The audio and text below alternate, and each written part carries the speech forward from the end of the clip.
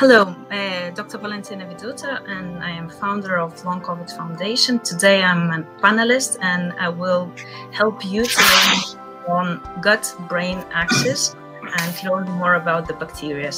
So looking forward to it. Thank you. Mike? Hi there, I'm Mike Van Alzacker. I'm a neuroscientist at Massachusetts General Hospital and Harvard Medical School. I'm going to talk a little bit about neuroimmune communication today. Okay, thank you. Joshua? Yeah, very big welcome from my side. I'm excited for the second conference we are holding today, and I'm a panelist today. I'm head of biophysics. And we'll ask a lot of questions today and not speak much. Hi, I'm Leo Galland. I'm a physician and an independent researcher in the US. I'll be speaking today about the gut-brain connection in COVID-19 with an emphasis on the gut microbiome. Excellent, thank you. Hi, I'm Dr. Shankara Chetty from South Africa. I'm a natural science biologist and a frontline worker. I've been looking at COVID from a clinical perspective from the start of this pandemic and hoping that we can get more insight into long COVID. Excellent, thank you. And Stephanie? My name is Stephanie Seneff. I'm a senior research scientist at MIT. I'm the author of this book, Toxic Legacy, How the Weed Killer Glyphosate is Destroying Our Health and the Environment. The book talks a lot about the gut microbiome and the interaction between the gut-brain axis. I'm a panelist, so I'll just be asking some questions today, but I'm looking forward to hearing the presentations. Excellent, thank you. And we have Carlo. Hi, I'm Carlo Brogna. I am a doctor in the research of Craniomed Group, Italy. And today I will speak about the toxin and the SARS-CoV-2 and the long COVID condition. Thank you. Thank you for a great presentation. Thanks for the question, guys. Thank you very much for everyone here. And again, we'll ask you all to hold on, but we're going straight away into our next speaker, and I'll take you gentlemen kindly out of the screen to Dr. Leo Galland from the USA. So Leo, I have the pleasure of being one of your panelists, so I look forward to your presentation, and I'm sure I'll have a number of questions for you. So I'm just going to share your screen, and can you bring up your PowerPoint on your screen first? So just okay, here we go. There we go. Got Wonderful. it. And okay, I'll speak great. to you in about 20 minutes. Okay. First, I'd like to thank Valentina, Joachim, and you, Philip, for inviting me to present at this conference. I'm going to be talking about the role of the gut-brain axis, and in particular the microbiome in long COVID. Now, that's the way we do it. Okay. I will start with an overview of the gut microbiome and its systemic effects. Look at the way that these effects impact brain function and repair, the impact of COVID-19 on the gut microbiome, and the way that the gut microbiome may impact the course of COVID-19 and the risk of long COVID. And then consider the gut as a reservoir for persistent SARS-CoV-2 infection. I'll be looking at research that's been done by many different people and suggest some of the strategies that I've advocated for therapeutic modulation of the gut microbiome to either prevent or reverse long COVID. Now, the big surprise of the Human Genome Project was the relatively small size of the human genome. We have about 25,000 functioning genes, despite tremendous complexity and diversity of our species. In contrast, rice shows relatively little and is the fruit of this particular plant, Oryza sativa, has almost twice as many genes that have evolved over 15 million years. So how do we as humans manage to do so much with so little? There are many scientists who believe that the answer to that is the human microbiome, which contains about 4 million genes. Now, genes are the templates for creating proteins, and there are two major types of proteins that are produced: structural proteins and enzymes. And enzymes are catalysts of biochemical reactions. The gut microbiome basically represents the body's largest and most diverse ecosystem. There are about 100 trillion microbes there, 95% of the total, and there are more microbial cells in the gut than there are human cells in our body. Understanding the microbiome really requires answering two basic questions: who's there and what do they do? Well, what they do is they produce a tremendous number of proteins, either structural proteins or enzymes, and those enzymes alter, create, destroy, and recycle. They do it to nutrients, they do it to toxins, to hormones, to human secretions. They may make nutrients more or less bioavailable. The structural proteins in particular stimulate the immune responses. Both the proteins and the structural proteins may modify systemic metabolism. They definitely alter gut immunity. They compete with pathogens. They activate the enteric nervous system, which connects directly with the brain. Much of that connection is through the vagus nerve, but not all of it. And they influence protein function in brain and muscle. Now, the structural components of the gut microbiome are recognized by the innate immune system's pattern recognition receptors. Microbial metabolism of host secretions and ingested substances yields products that impact human cellular function. Over 90% of the chemicals circulating in your blood originate with your gut microbiome. We know this from looking at germ-free animals who have no microbiome, and they have a tiny fraction of the number of chemicals that are found in circulating in blood compared to wild-type animals. Now, some of these substances are neurotoxins. Two that have been well studied are ammonia and D-lactic acid. D-lactic acid is not produced by human cells, but only by bacterial cells. Some of these substances may trigger systemic inflammation, which then impacts the brain through some of the mechanisms that Mike described. In particular, what's been studied are LPS, or lipopolysaccharides, which are part of the cell wall of gram-negative bacteria, and peptidoglycans, which are part of the cell wall of gram-positive bacteria. Some of these substances are directly and actively anti-inflammatory and stimulate tissue repair. And probably the most important and certainly the most studied of these is a short-chain fatty acid called butyrate, or butyric acid. Now, in the brain, and butyrate being a short-chain fatty acid, passes readily through membranes. It goes from the colon, where it nourishes the colonic lining and supports energy production, directly into the body, and it gets readily into the brain.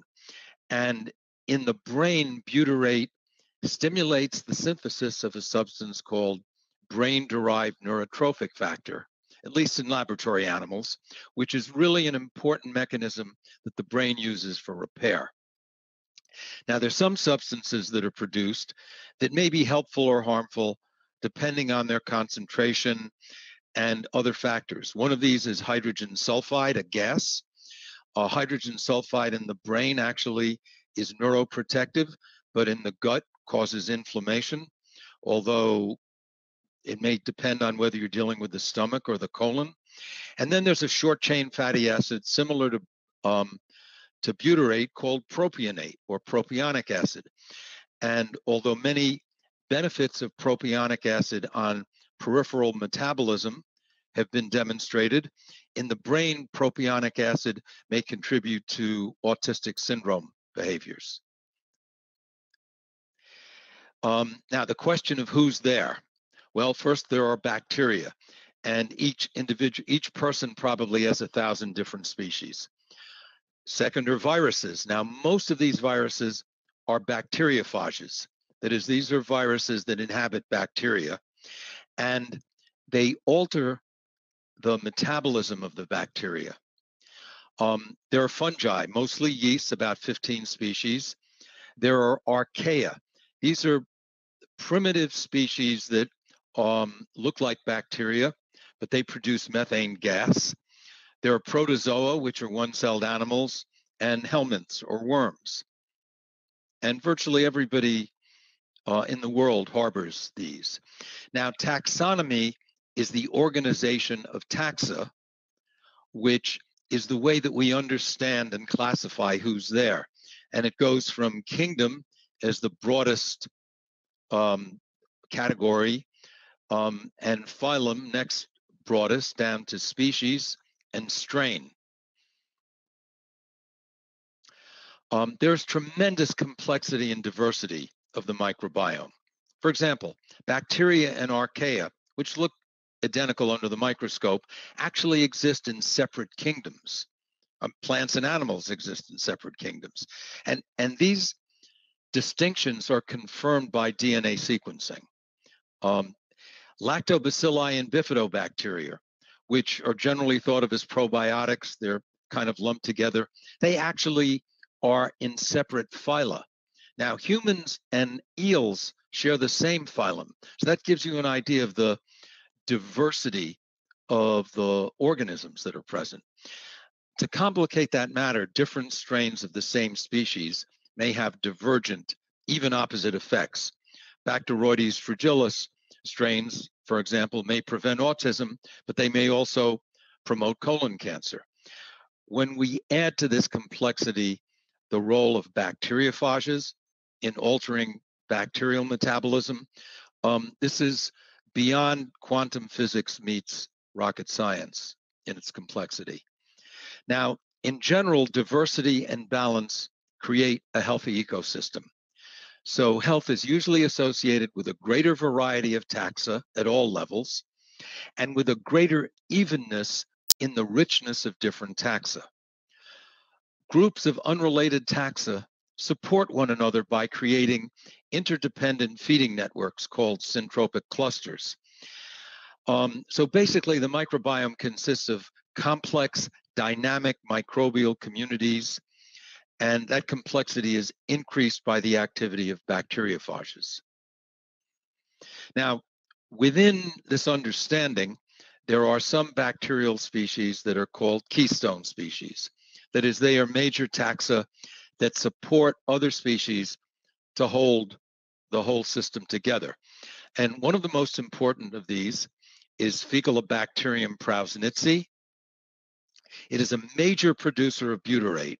And butyrate, in addition to everything that it does to support the colon lining, to oppose inflammation, and its effects in the brain, also supports the growth of bifidobacteria, which ferment butyrate further, and the end product of that is acetate. Another keystone species, Akkermansia mucinifera, is receiving a lot of attention.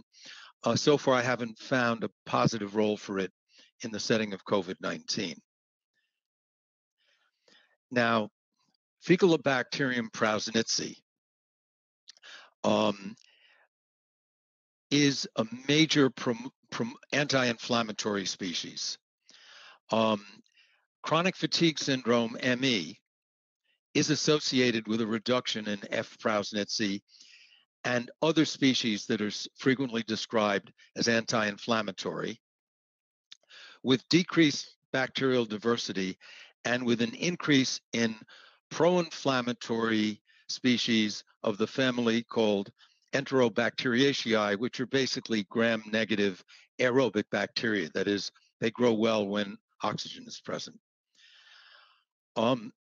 CFS-ME is also associated with elevation of blood markers that indicate increased penetration of the body by microbes, microbial translocation, like lipopolysaccharides or lipopolysaccharide binding protein and soluble CD14. So there's increased intestinal permeability, the so-called leaky gut, which is demonstrated in people with CFS-ME. Now, dysbiosis, a term that's been used in this symposium, basically represents an imbalance or instability among the many organisms of the microbiome that alters the ecosystem, creating undesirable effects on the health of the host. Stress can create dysbiosis. Now, mostly I'll be talking about the effects of dysbiosis on the brain, the central effects, but the brain itself can create a dysbiosis, and that, at least in part, is mediated by stress hormones. So adrenaline, which is produced by the sympathetic nervous system, and noradrenaline can selectively encourage the growth of some pathogenic bacteria. This has been demonstrated for E. coli. And adrenaline, in addition, can make bacteria like E. coli produce more toxins. So we know that people who are under stress are more prone to bacterial infection. This occurs, let's say, with surgery, for example. And most of the time we've thought about this as, well, stress is suppressing the immune system. What hasn't been fully appreciated is that the stress hormones directly stimulate the growth of some of these pathogenic bacteria. These toxic bacteria can break down the intestinal barrier, creating aggravating the leaky gut. This gut leakiness allows greater penetration of these toxins into your body. And there's evidence that stress management techniques, meditative practice, and yoga can help to control this chain of events. Now, inflammation and dysbiosis exist in a vicious cycle. And I think that's something that has not received the attention that it deserves, because you need to break that cycle for probiotics, for example, to be able to have a positive impact. What inflammation does is to increase the concentration of nitrates in the inflamed tissue. It does this by increasing the synthesis of nitric oxide, an important mediator of inflammation. A high nitrate environment changes bacterial growth patterns.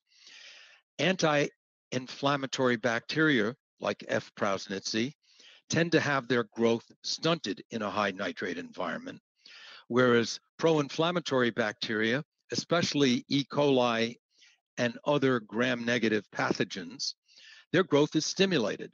So their growth then creates more inflammation and maintains a high nitrate concentration. This is a feed-forward loop. From the perspective of the bacteria, it makes a lot of sense. But this is why inflammation needs to be addressed directly for dysbiosis to be controlled. Now, SARS-CoV-2 in the gut creates dysbiosis. One mechanism by which it does this is independent of inflammation. SARS-CoV-2, as is well known, enters human cells through attachment to the vital enzyme ACE2.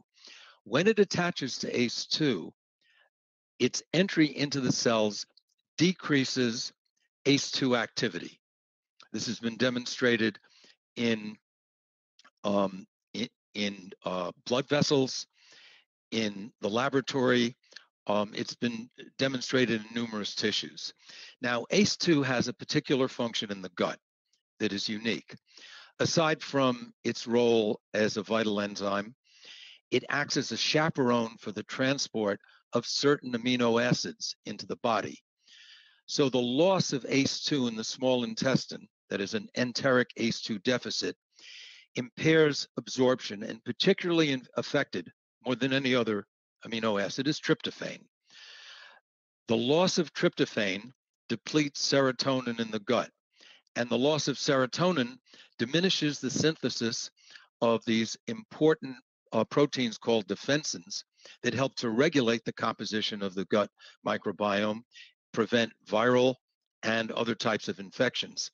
So the effect of the loss of ACE2 by SARS-CoV-2 infection is to produce a gut bacterial dysbiosis.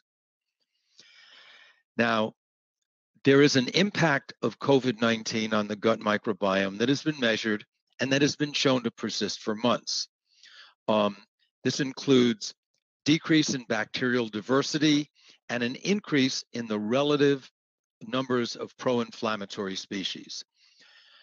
There's also an effect on the fungal part of the microbiome.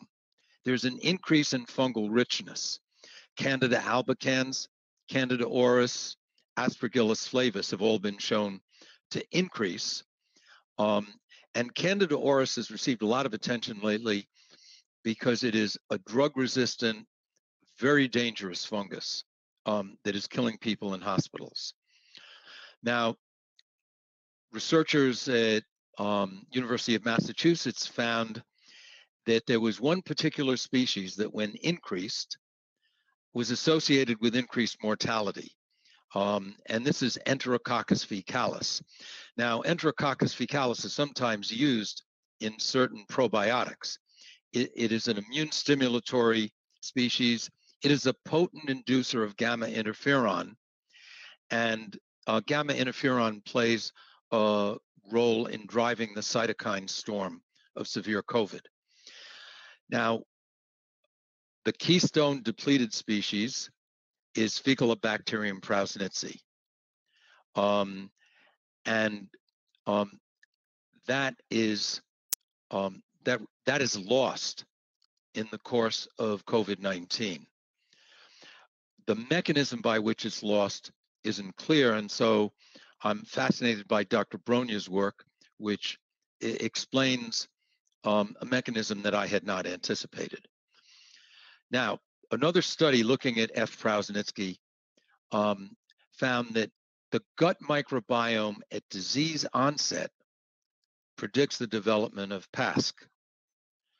And the gut microbiome of patients who develop PASC is characterized by lower levels of F. prausnitzii when they first get sick, and higher levels of a couple of other species. Ruminococcus navis in particular can be very inflammatory. The largest inverse correlation between the development at PASC at 6 months and the microbiome at the time of disease onset was with these butyrate bacterial species, F. prausnitzii, and also a bifidobacterium species called Pseudocatenulatum.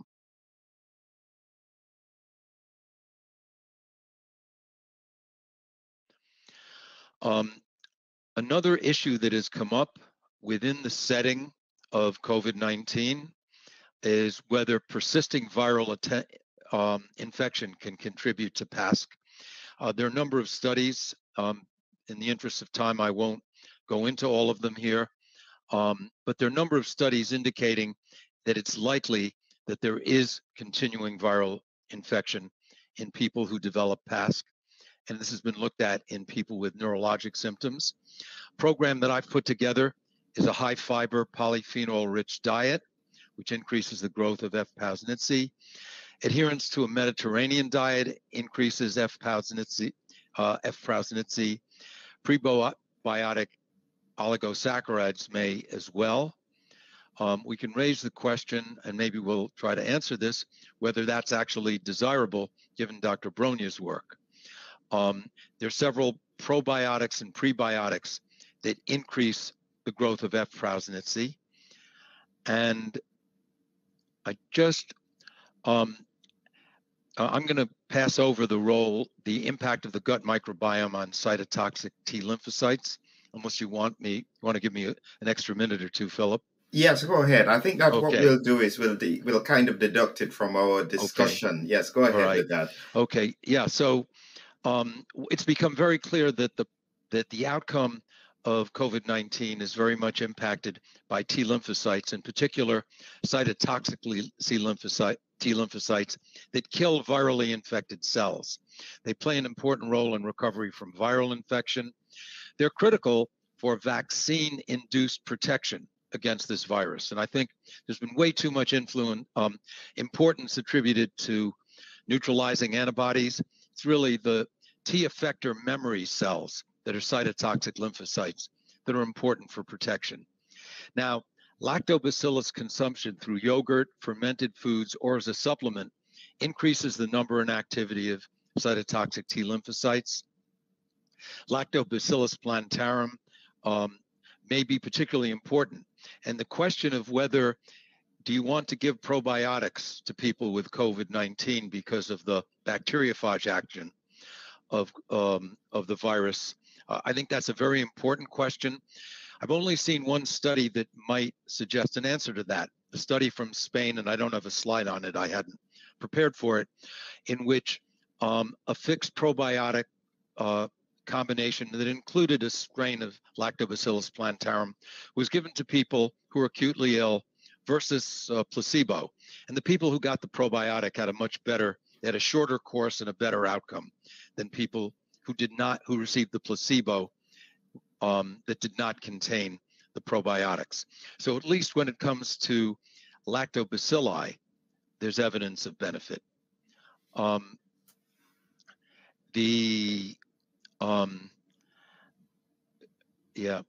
are a couple of other things that may enhance T effector memory cells, which are a specific type of cytotoxic T cells. These cells thrive on fatty acid oxidation, the availability of butyrate, and the presence of lactobacilli. So a high fiber, adequate fat, low sugar diet with fermented foods may be helpful. Carnitine has been shown to help their development and may be a worthwhile dietary supplement. Now, just coming back and trying to close the circle on bacteriophages. There is some work looking at dietary factors that impact bacteriophage activity.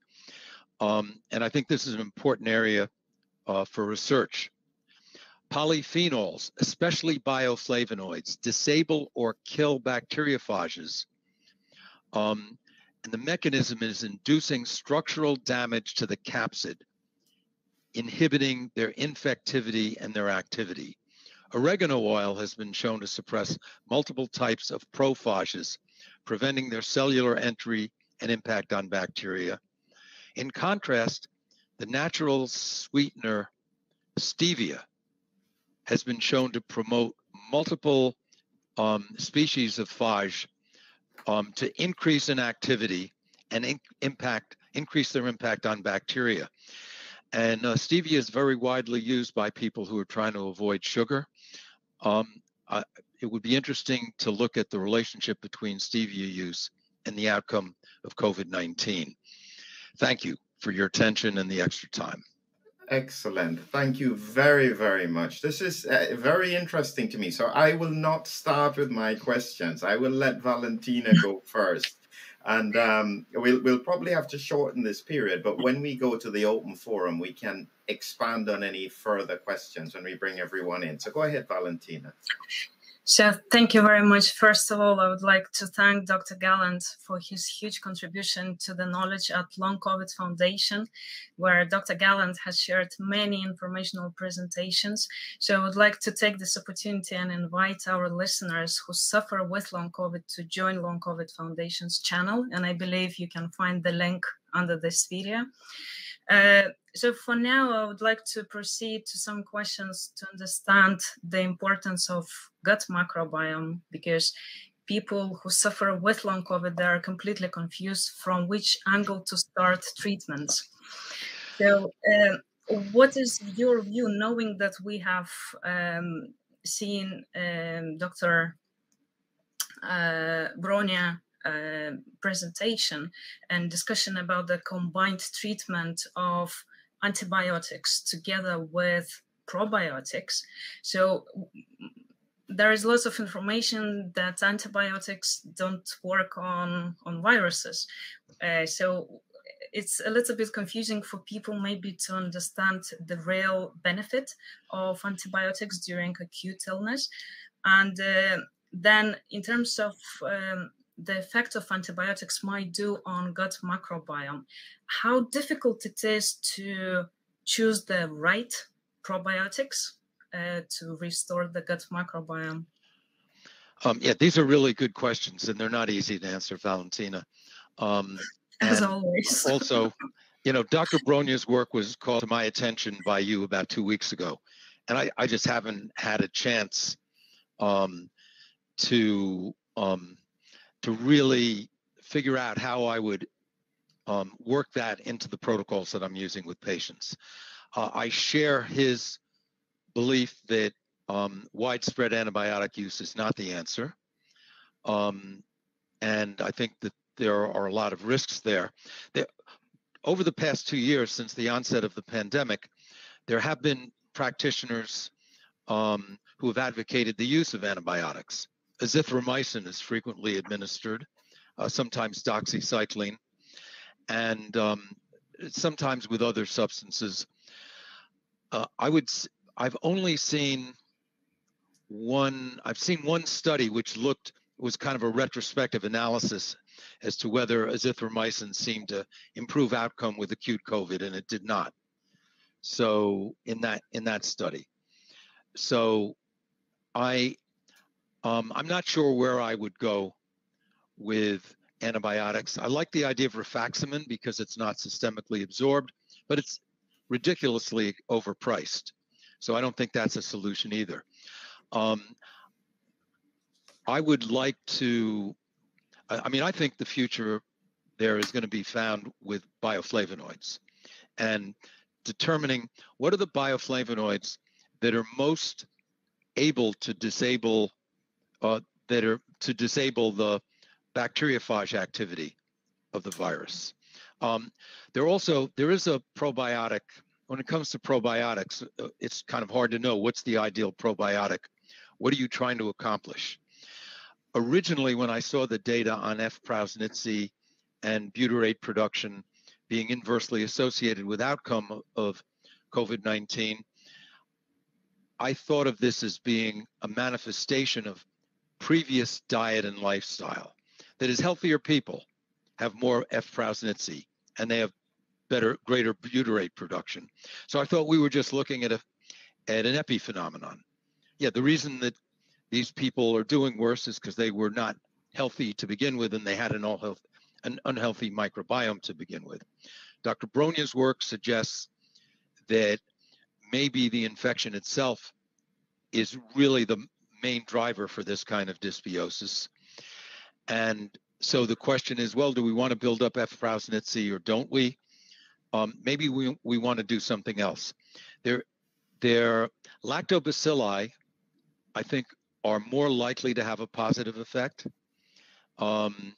especially plantarum. And so the use of fermented foods or lactobacillus plantarum supplements is the direction that I would like to look in at this point. There are this class of organisms called soil-based organisms.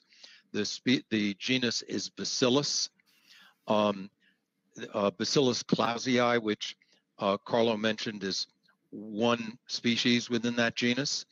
There are others.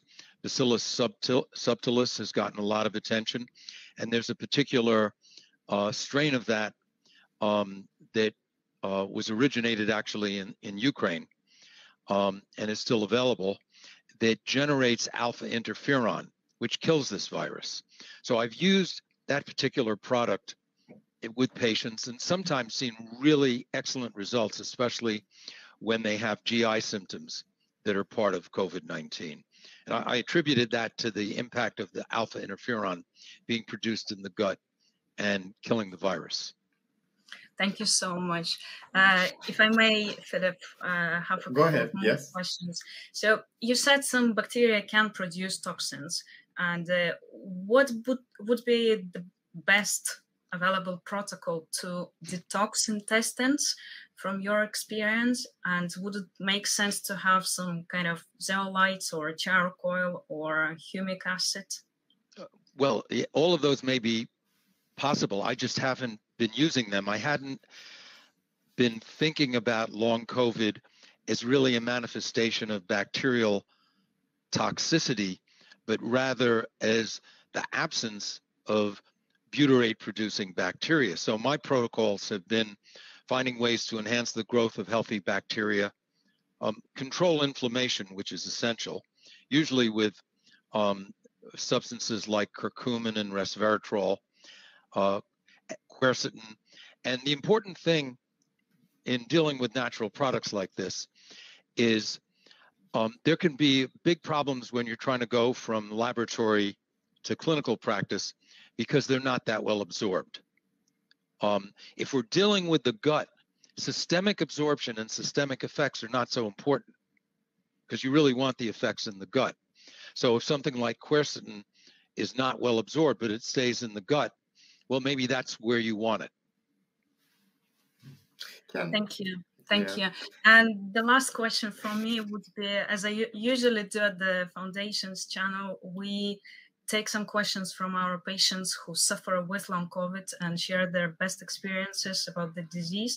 So there is a question from a person who suffers with mast cell activation and dysbiosis. So if there is a dysbiosis in the gut and deficit of some bacteria, for example, Enterococcus species, so which are in kind of histamine builder. So how smart it would be to take probiotics which grow histamine building bacteria, especially when you have mast cell activation and you need to take probiotics to decrease histamine. Very practical question. Maybe yeah, I think it is.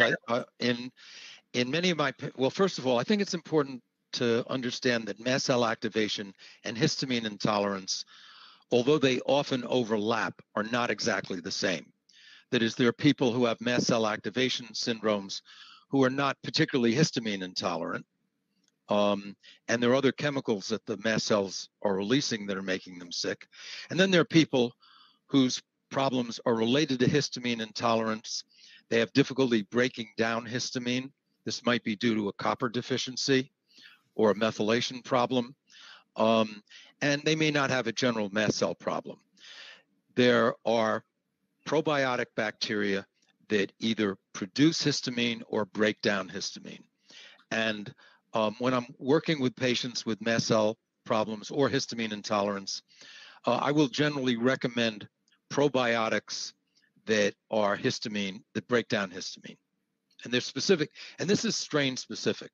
This is not even species specific. Okay, thank you so much. That's all for me. I will leave my point to one because we're running out of time, but I'll ask some questions afterwards. But I'll just say, Leo, you are right on my area of research with what you've said, especially with the tryptophan bit.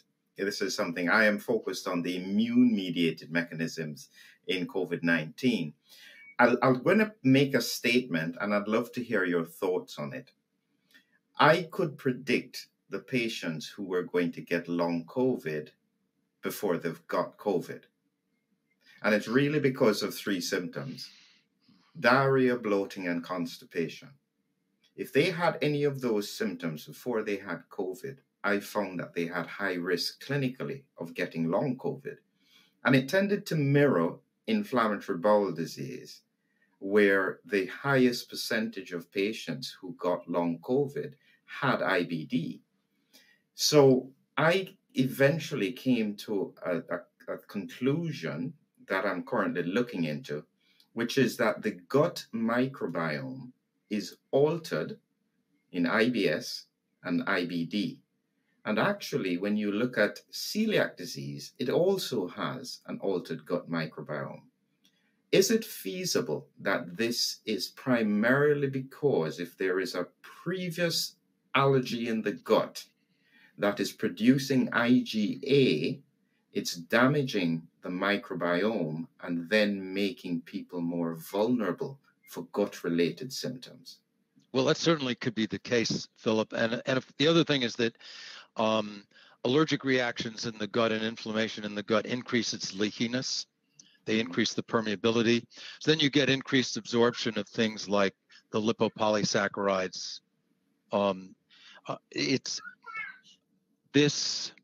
What happens with COVID-19 and with long COVID is really, really complex. There are multiple systems that interact with one another. And I don't think we're going to find one path that ties everything together. Yes, that's a good, but that's what I'm looking for. I'm looking for the Holy Grail. Well, you know, I sent Valentina a scheme that I put together a diagram called the Web of Long COVID, which was kind of the best I could come to trying to, in a visual way, express the interrelationships between different systems, and the symptoms are not in there, but organs and systems and functions are, and the way a lot of this derives from the fundamental effects of the virus, starting with the destruction of ACE2 on viral entry. That's really true. Yeah. And yes, I would like to say that the complexity of long COVID, as we see now, it's even more complex. And I think it's very important that we are all here tonight and we are bridging some gaps between the brain and microbiome. And we have this opportunity to discuss and maybe rethink our future strategies on treatments. So that's my big thank you to all of you who are here today. So I'll let you continue, Philip.